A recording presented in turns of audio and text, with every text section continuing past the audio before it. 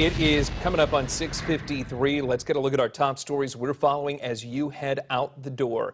There is a huge power outage that we are dealing with in South Huntsville. Now, this is going to run along Mountain Gap Road over to Bailey Cove Road and then up Green Mountain Road. We have been in touch with some folks from Huntsville Utilities who say crews are out there working to restore power as fast as they can. But if you have friends or family in that area, you may want to check on them this morning.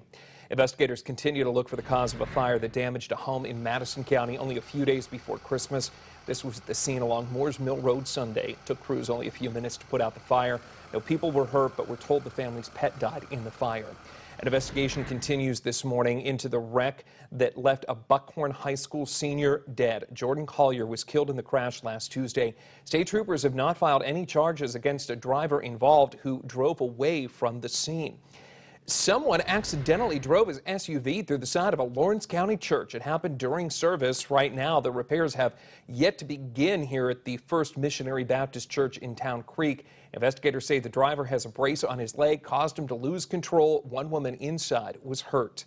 It's day 3 of the government shutdown. It's expected to continue until at least the 28th, but likely far into the new year. This morning, President Trump is still in the White House. He has announced that he will cancel his 16-day planned winter trip to Mar-a-Lago.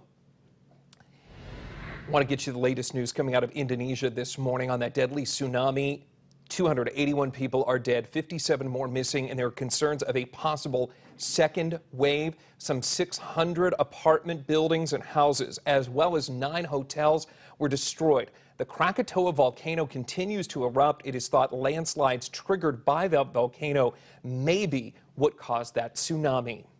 Back here at home, a DeKalb County man is charged in a murder right across the state line in Georgia. This is Sam Street of Valley Head. He's accused of shooting and killing Justin Alfrey in Rising Fawn, Georgia. Alfrey is also from DeKalb County. This morning, Way 31 is waiting to hear back from officials to confirm if Street will be extradited to Georgia, since that is where the crime occurred, and if so, when. Will. A massive Christmas Eve celebration is set to take place tonight in the Rocket City. Willowbrook Baptist Church will hold a service at Milton Frank Stadium tonight. It's expected to bring out thousands of people. Doors for that open at 4:30 this afternoon with a pre-service t-shirt, cannon, and football giveaway just before 5.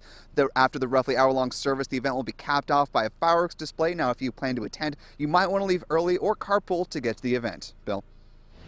Happening today, the University of Alabama football team heading to Miami. It is for their first practice ahead of the Orange Bowl. That game, of course, happening this Saturday between the Tide and the Oklahoma Sooners. And Way 31 has you covered. Sports director Lyndon Blake, along with Lauren Cavassini, going to be in Miami, bringing you coverage of the action starting this Wednesday. I feel bad for them having to do that, Kate, don't you? Oh, Miami sounds terrible this time.